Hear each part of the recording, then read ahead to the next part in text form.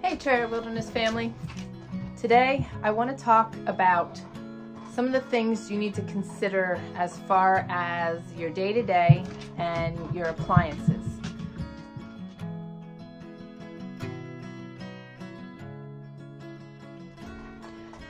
Without going too deep into our off-grid lifestyle, because that will be another video, we live very simply. We don't use a lot of appliances because of the amount of power that they take up, the amount of space they take up. I'm in a tiny home. And we're really intentional with the things that we do have and choose to have. And the purpose behind that is because living off-grid, again, you don't want to consume too much power at certain times of the day. You could. We just choose to live that way. We are very frugal. Living off the grid, you have two choices. One, being very frugal, and two, just living all out. We chose frugal. So, therefore, our choices on things were to be really minimalistic. But even with that thinking,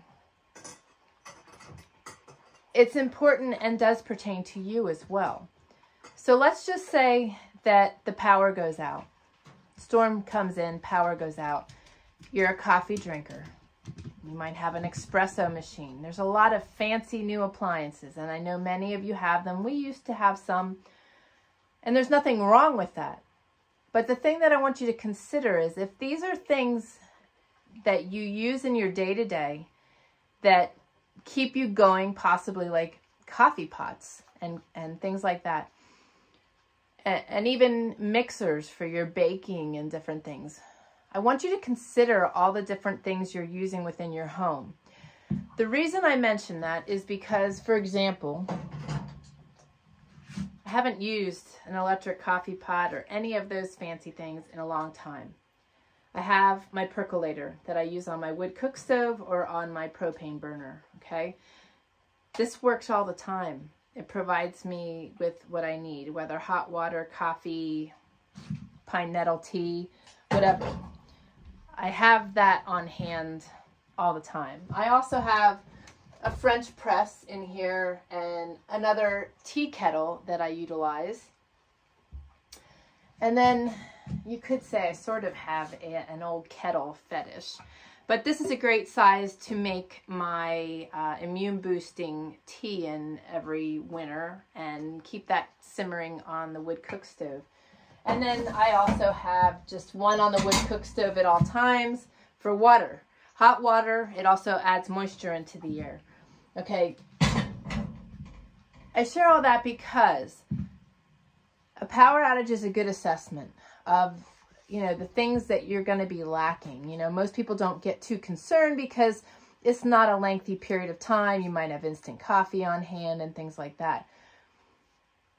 But our mindset for the last 13 years and before has been to make sure that we have things here that we can continue to operate on a regular basis as if nothing has happened. Living the way we do off-grid, we've only ever been without power from the sun one time, and it lasted 3 days because we blew a breaker and didn't have a backup at the time. Our mindset is to have 2 to 3 backups of all of our most important things, hence the kettles. They do wear over time. But I also have things like the old hand mixer. I use this all the time. In our previous homestead, when we had more wall space, I had all of my antique tools hanging on the wall, and they were there for decoration, but they got pulled off, rinsed off, washed off, and used. These are constants in my day-to-day, and it's what keeps me going. So if I want to bake and the power's out, I can still keep baking. Now, as I was sharing, we've only been without power one time. During the 13 years here, that's it. But as we've been here for the 13 years, the power grid here has gone down, I would bet you, over 100 times. We'll go into town and they'll be like, yeah, the power's been out for 5 days. We are totally clueless and we are unaffected. And that's how I want you to be. That's how I want your mind to operate.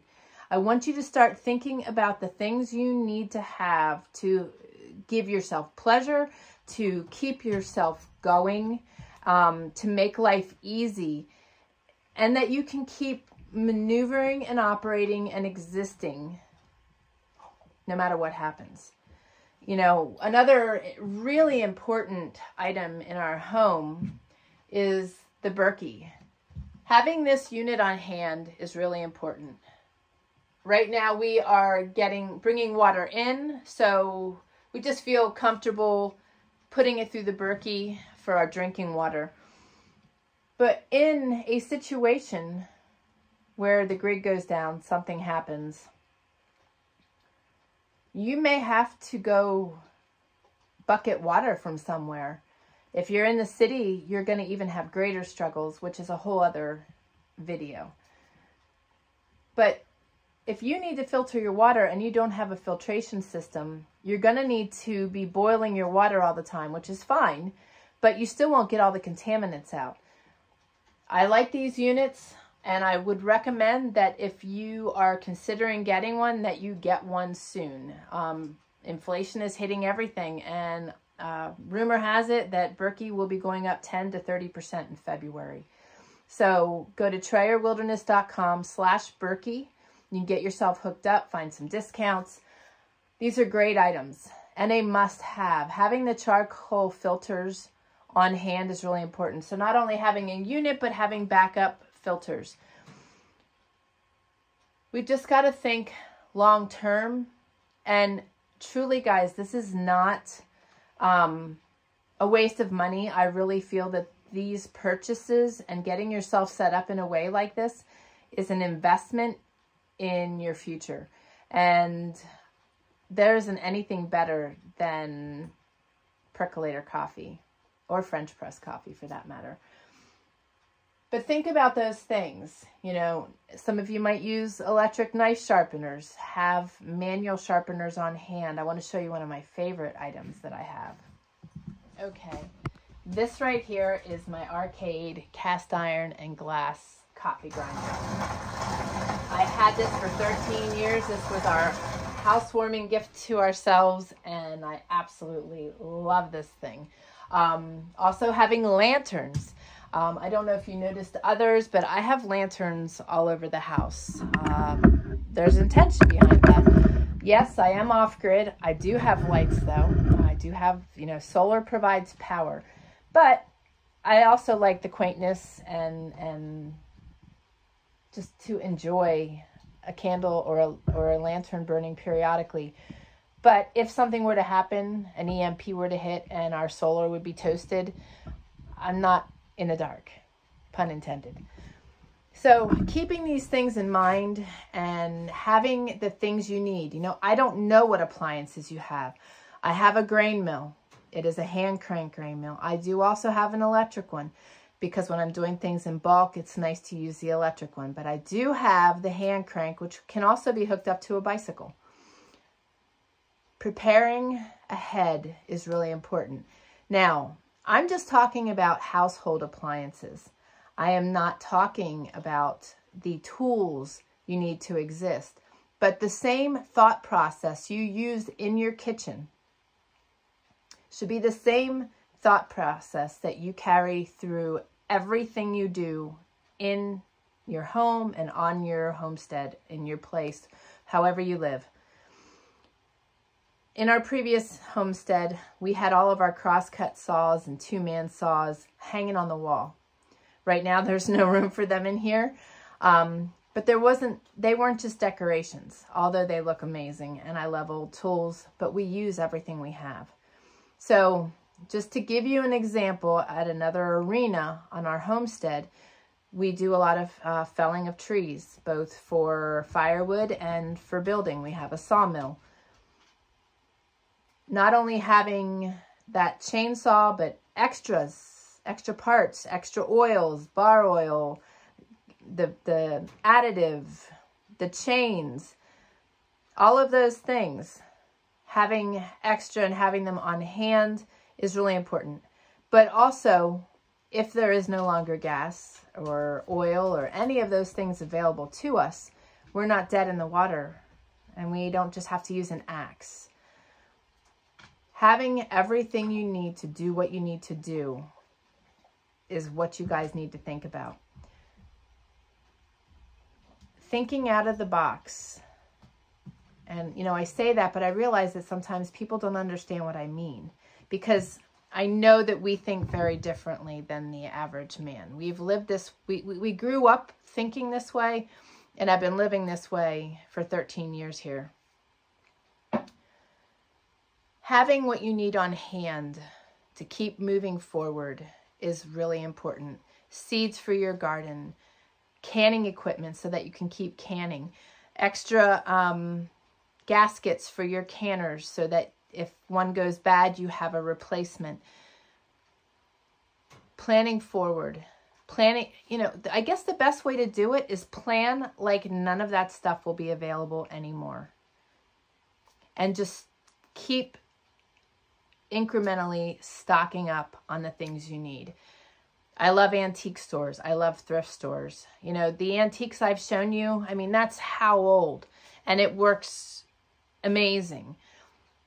They're made heavier. They're heavy-duty tools that work and have stood the test of time. You know, same, I'm looking at my washing machine as I'm talking to you guys. It's across the room. Not only, you know, your kitchen and your shop and all those things, but, you know, things like soaps and the thing with soaps is I have a lot stocked, but I also know how to make my own. Having the things on hand to make my own in the event I need to. Same with candles. You know, I have all that stuff available, ready to go, and knowing how to do it is important. But with the washing machine, you know, things fall apart. What are you going to do? You know, something as simple as a 5-gallon bucket and a plunger could save you tremendously. Having that on hand so that you can easily take care of your family's needs, you know, or go hit the river, the creek, the stream with a rock, whatever you got to do. But I want you to think about this, because if we were ever to be thrown into that situation, our days wouldn't be any different than they are now, but yours would. And I'm sharing that with you today so that if this were to occur, if it ever happens, if you end up in a natural disaster, you are in a position and in a mindset and in a place to be able to switch gears. Get out the things that are going to help you through, that are going to keep you going, and that are going to keep you moving in the right direction.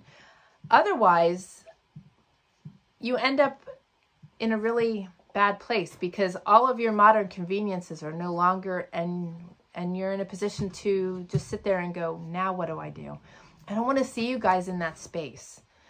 I don't want to see you guys in that space at all. So I want you to start thinking about the things you need to have, the things that you could, the old-timey things you could get to replace just something as simple as a coffee pot.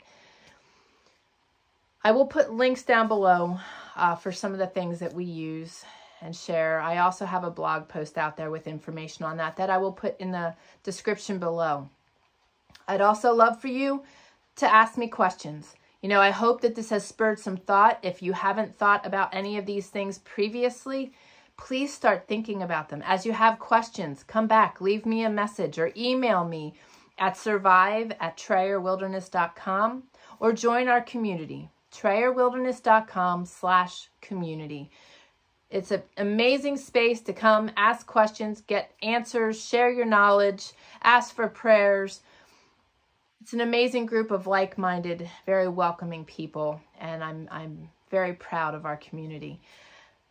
I want to help you, and I want to keep you moving in a positive and forward direction. Things are questionable. Inflation is hitting. I'm sharing this now so that you can get the things you need. Yard sales are another great place to go looking for things. You know, if you need to, I spoke about it in the food video previously, you know, being able to quickly take care of maybe your frozen food, having a dehydrator on hand. You know, Excalibur is having a lot of sales right now. I'll put the link below. If you don't have propane or gas or electric and you don't have a means of cooking, how are you going to cook? You know, you got to think about these things. I have a sun oven. I use it all summer long. I have used it in the wintertime as well. I will put a link for them below as well, because sun oven has a lot of sales going on right now also. But prices are going to start rising. And, you know, some of the things that we do have, the Berkey, the sun oven, the Excalibur, they're pricey items. Even my wheat mill, they're pricey. But if we're going to spend our hard-earned money, I am investing it in something I know is going to last, because there's nothing more frustrating to me than spending money on something that's a piece of junk. So the resources I share with you are things I use, and they're things I value, and they're things I'm thankful I invested in, and it was a good investment. So yes, sometimes you do need to spend a lot of money. You hear me say all the time, I'm frugal, but there is a time and a place to spend your money on the right things. So I hope this was helpful to you. And again, I will have links down below, but keep your questions coming. We've been getting a lot of questions, a lot of people seeking knowledge. I'm going to continue this series with the from scratch cooking and how to also prepare and know how much food to have if you are cooking from scratch. Those two videos are coming next along with others. I am going to start an off-grid series to help explain and debunk a lot of the misconceptions of off-grid living, but also guide you if you're wanting to do that or even add some of that to your lifestyle. Two things that have just come to mind as I'm saying those things is consider your medical needs. We will talk about that on another short video. But as you're preparing for things, if you're on like a CPAP machine and the power goes out, do you have something to charge that? I do. I have a little unit. It's part of our system here. I will do a short video on medical health as well, so that we can, you know, get the ball rolling there, the mind spinning in the direction of things you need to think about for that as well. I hope this was helpful. These are going to be short and sweet, but I'm going to keep hitting and focusing on areas to help you really start thinking deeper into this, because I think we're going to be living out of this space for a while. It could get worse. It might get better. But this way you're prepared, okay? So thank you for joining. I look forward to seeing you on the next video. God bless.